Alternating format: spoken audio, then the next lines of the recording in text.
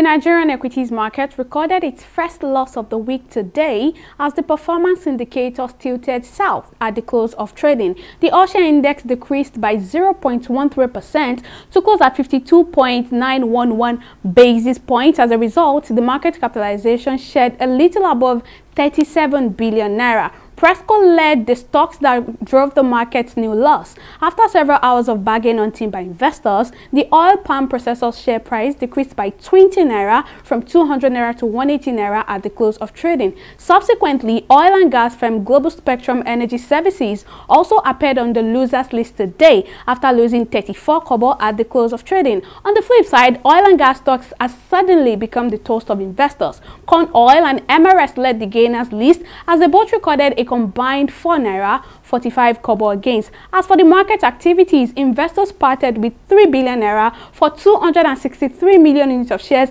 in 4,856 deals. Although analysts predicted bargain hunting on stocks that present significant upside potential to investors, we expect that profit-taking activities will dictate market direction, which is why the expectations that the market will close in the negative region this week. But we never can tell, the market is never predictable. On the foreign scene, UK's top share index rose on Monday, aided by gains in financials and strength in resource-linked shares, while home improvement retailer Kingfisher rose after posting upbeat quarterly results. The Dow Jones is also in the positive territory, recording 2.09% increase, and the Japan stocks Nikkei is also in the positive territory. At the close of trading, it recorded 0.98% increase. That's all on Stock Market Report.